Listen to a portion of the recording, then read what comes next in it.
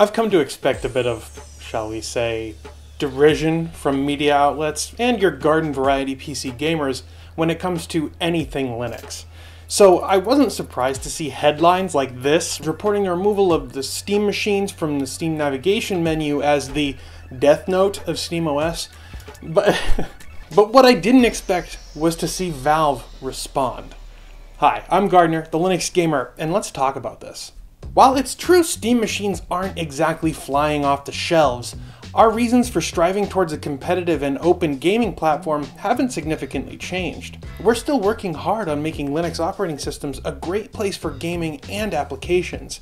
We think it will ultimately result in a better experience for developers and customers alike, including those not on Steam. I would say that's a pretty interesting comment. Valve is working on making Linux a great operating system. Why? Well, it's because they believe that it'll result in a better experience for everyone, not just their customers. And hell yeah, that's true, and it's refreshing to hear from Valve, especially when they can be pretty quiet and a bit slow moving when it comes to this kind of stuff. Man, I'm covered in warm tingles now. The post goes on to say, through the Steam Machines initiative, we've learned quite a bit about the state of the Linux ecosystem for real-world game developers out there. We've taken a lot of feedback and have been heads down on addressing these shortcomings we've observed. And I'd say there's evidence to back this up. I mean, Valve have released both a beta and a stable version of SteamOS so far this year. And for a project that was proclaimed dead 3 years ago, that's a rather healthy showing, I'd say. We think an important part of that effort is our ongoing investment in making Vulkan a competitive and well-supported graphics API, as well as making sure it has first-class support on Linux platforms. We also have other Linux initiatives in the pipe that we're not quite ready to talk about yet. SteamOS will continue to be our medium to deliver these improvements to our customers, and we think they will ultimately benefit the Linux ecosystem at large. Now, I don't know about you, but I'm personally quite interested in what Valve are up to, especially when it comes to those other Linux initiatives that he was talking about. Now, if you haven't seen it, I made a video speculating about exactly what I think Valve are up to. You can find a link here.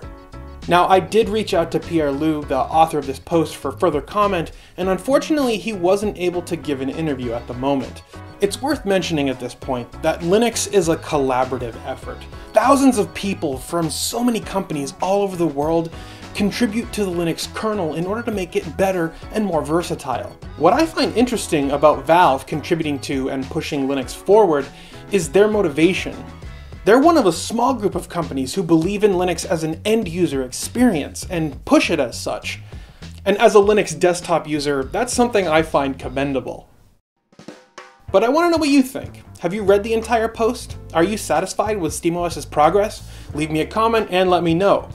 I want to take a moment and thank everyone who linked this post to me. Raven67854 and @NoLifeOrName on Twitter. If you want to share news with me, you can hit me up on Twitter @TheLinuxGamer, or you can join my Discord server. There's a link down in the description. If you believe in the work that I do, you can support the show over on Patreon and LibrePay. Becoming a monthly contributor helps immensely.